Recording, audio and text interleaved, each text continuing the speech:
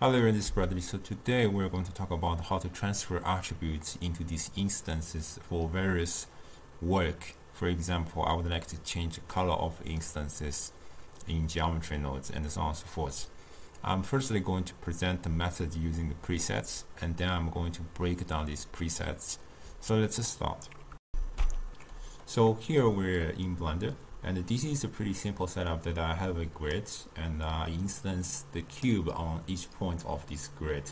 I also give all this kind of cube a material so that we can see in material preview mode by changing these kind of colors that we can see how we change the color of this kind of cubes. My goal here is that I have an empty, so this is an empty with kind of a sphere shapes. I want to change the color of these cubes depends on their location relative to my sphere. So if they are covered by this sphere, then they should show maybe red. If they're outside the sphere, they should show green. So this is the concept which is called the proximity fold or spherical fold, whatever you call. This is equally true if you're using geometry proximity, but I'm going to use this preset which you can download for free from the link in the description. And let's select these empties. If I plug this fold to the group output, then we can output this information to shader for usage. However, there is a problem that if you look at the spreadsheet, and this is evaluated means the final output, then we can see this instance domain that there is no such kind of attribute being called f here. The reason is that all this kind of this is a huge limitation in 3.0 currently. That all these kind of instances are empties and they do not carry any attributes. So neither they can actually show in shaders. So if we take a shader node, let's delete this principal BSDF. Let's take this attribute node. Normally all this kind of attribute should be able to show within shaders, but if I plug this color into surface, everything is black because there is no such kind of value. In fact, we do not have this attribute at all because instance does not carry any attribute right now. Knowing that this is really just a temporary phenomenon because everything must just be fixed in 3.1. However, what if I'm going to work in 3.0? So what's the workaround for the moment? So it's an unavoidable step that you have to realize the instance. If you do not realize the instance, you can see the output are instances, which are basically empties, as you have seen earlier from the spreadsheet. Once you realize the instance, everything has been converted to a mesh. So you firstly lose all this kind of concept of instances. Secondly, it convert everything into actual geometry. So you have, if you're having a very dense instance originally like a tree or other things, it will definitely slow down computer once you realize the instance. However, this is unfortunately unavoidable for the moment because only all these kind of points, vertices, edge or faces can actually carry any attributes. So for the moment you can actually already see the effect of our proximity fold, but there is also one issue that I want each instance being shown a single color instead of this kind of gradient based on the vertices we have. However, we no longer have all this kind of instance. Everything becomes a single geometry with 800 vertices. So how can we make them to think themselves as an instance again in this scenario? There are generally two ways. So, and they are corresponding to two different presets. One preset is called index converge. So to use this index converge, I'm going to take a transfer attribute. And again, I will break down these presets later so that you do not need to worry if you do not want to use these presets. So I have this index converge. The way to use that is that you can either loop at instance or loop at the length that you define. Most frequently, I'm loop at instance so that I do not, so that it's procedural and I do not need to worry about any other things. And let's plug this index per instance into the index, and then I just need to plug a value or so. In this case, we know this is proximity fold, And so the target should be the initial grid. So this is the basic setup. So the thing that has been formed into the points for our instance on points. It's also possible that you take the instance to points so that you plug these instance. So as long as you can get the points, no matter how, I do not really care about how you do that. And then you plug this forth. So now you can see all this kind of cube is showing a uniform color and it's responding to our empty movement. Okay, so this is the kind of idea. Whichever one that you use as a target does not really matter, but this is how you use that. This index converge method only works if it's the same instance, for example a cube, a single tree, or other things. So if you're using a collection info node to have multiple instances, then it probably won't really work unless they are having the same amount of vertices.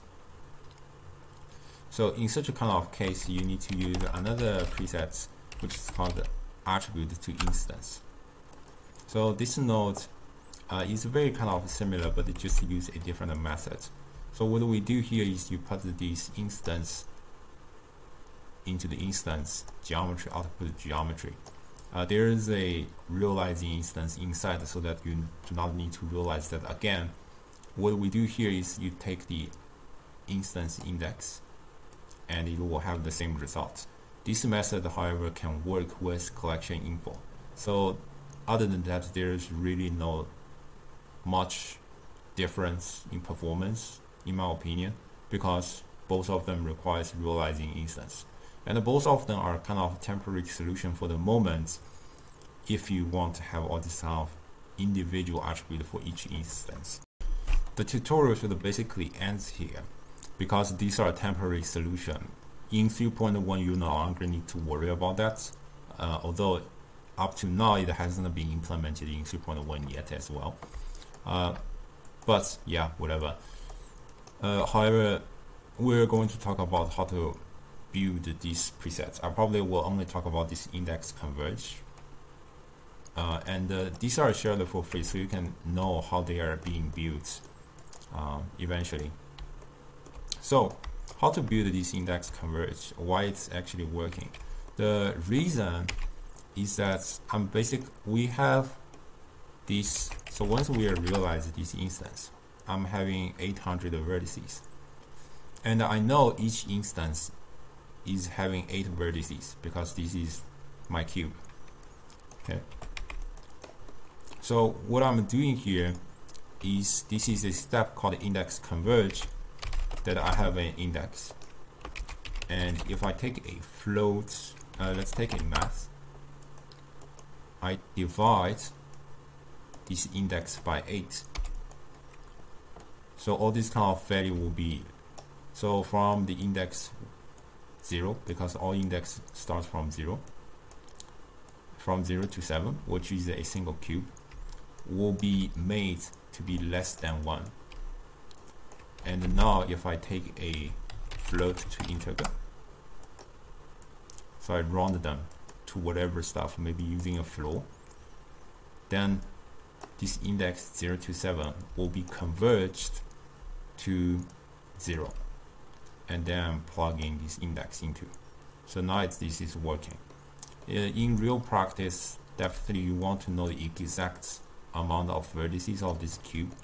That's why you need attribute statistic. So you take this geometry, you take the index, you know the maximum, and this maximum will likely needs to be at 1, so that you make sure 7 divided by 8 will be less than 1 for converge, other than being a 1, so that it's go beyond. So if I do not add 1, then you will have a wrong result. If I add 1, then you will have correct result. So this becomes a procedure you can start to use a cone or other object. But this method definitely has a limitation.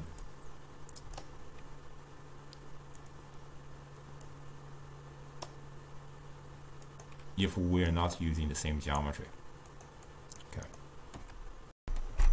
This means that this node, this method does not work for collection info node.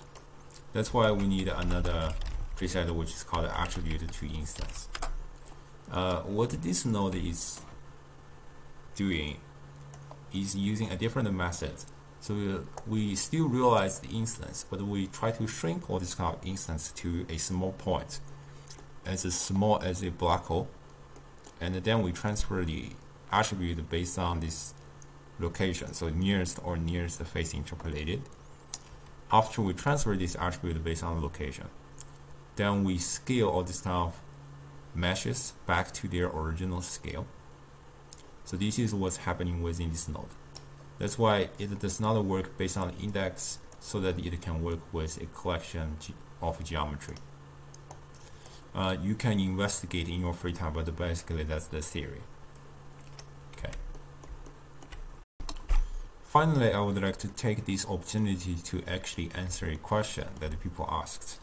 So people ask, is that possible to make tutorials without using all these kind of presets?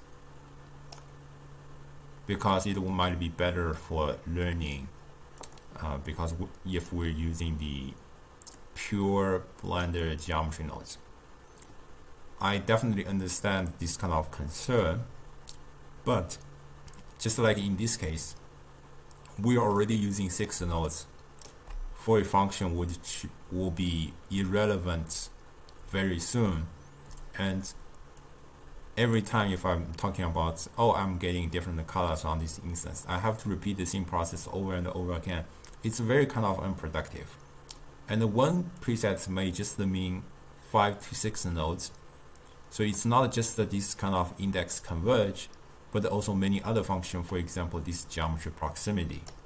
So the geometry proximity nodes requires geometry proximity, and we need the object info. I've discussed the fact that object info cannot directly feed into this target, so you need a mesh line. So this is already 3 nodes. And to make this distance work as a whole, you probably need another map range node. If you would like to plug this scale into the maximum, or you would like to do more functions, there are all sorts kind of stuff that you have to concern. So one node may just mean 4 nodes, 5 nodes, 6 nodes. And repeating all this kind of information in different tutorials is not really productive. And I also think there's no beneficial, because it just lengthens the time for me to make the tutorial. It also increased amount of nodes that you have to read within the tutorial. The nodes will also be chaotic. That's why I decided not to do that. Another thing is that it's not realistic for me to not use the presets when I'm working with an animation, and so on and so forth. So my answer is no. So I hope you enjoyed this tutorial. I'll probably see you next time. Bye bye.